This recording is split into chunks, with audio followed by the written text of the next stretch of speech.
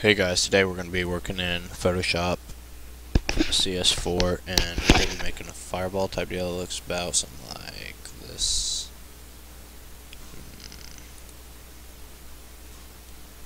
Okay, well that's not working. Hold on a second.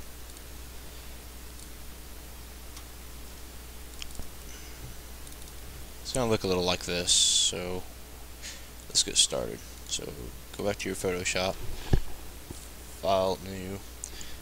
Let's see, 900 by 800 pixels should be fine.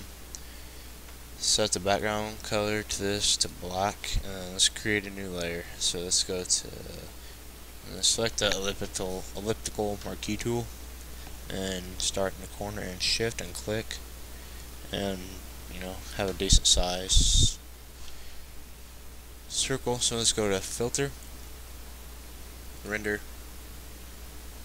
clouds, and then back to filter, render, difference, clouds, and then image adjustments, invert, image adjustments, find this levels. So let's put it at about 0.08 or 0.09, somewhere in that ballpark should be alright. Then we go back to filter, stylize, and let's find edges, and then image adjustments, invert, image adjustments, invert, and then image adjustments. Let's go to hue and saturation. Now you want to make sure in the bottom right corner of the hue and saturation box that you get the colorized box checked, and for the saturation it's at 100, and then keep the hue and lightness. See, in the saturation 100 will give you this nice deep red looking color. So it's okay. And let's go to layer and duplicate. Layer 1 copy is fine, and then make sure you're in layer 1 copy, and then let's go back to image adjustments, hue and saturation, and let's make sure you once again get the colorized box checked. Now let's make the hue, let's try 35 and saturation 100. What this will do, it'll give you a nice orange tint. Let's actually put the hue to 30, and it gives you a nice orange tint like you got here. So click OK, and then let's set the overlay or the blending mode to screen, and then merge layer 1 down and copy into layer 1 and hit this to screen. And then let's hide this and create a new layer. So let's start again. Let's filter,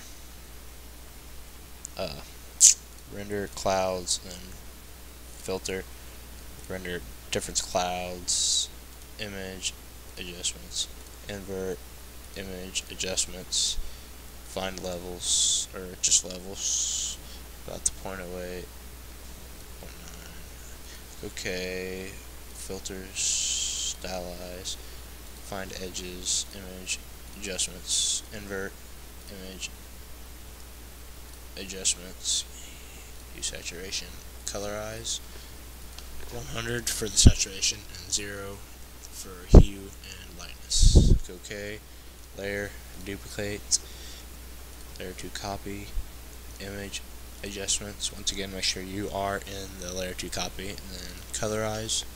Let's put the saturation at 100 and the hue at, what was it, 30? Yeah. And click OK.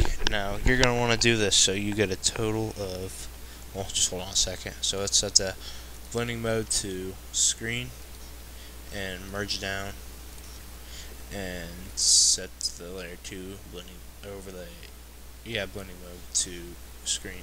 So you want to do this whole process to where you get about 5 whole layers of this. So I'll come back to you after I finish these, so stay tuned.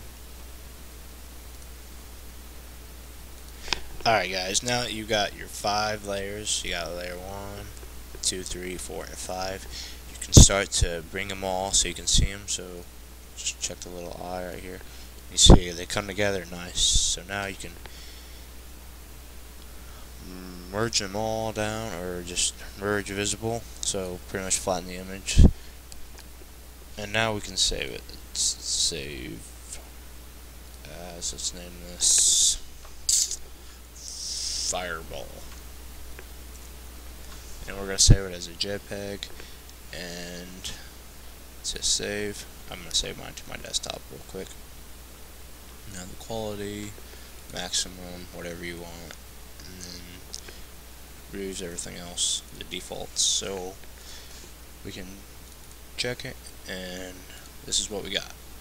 And it's really, really nice, so really easy thing to do, so just keep in touch and look for my next videos as I post them, so have a nice day.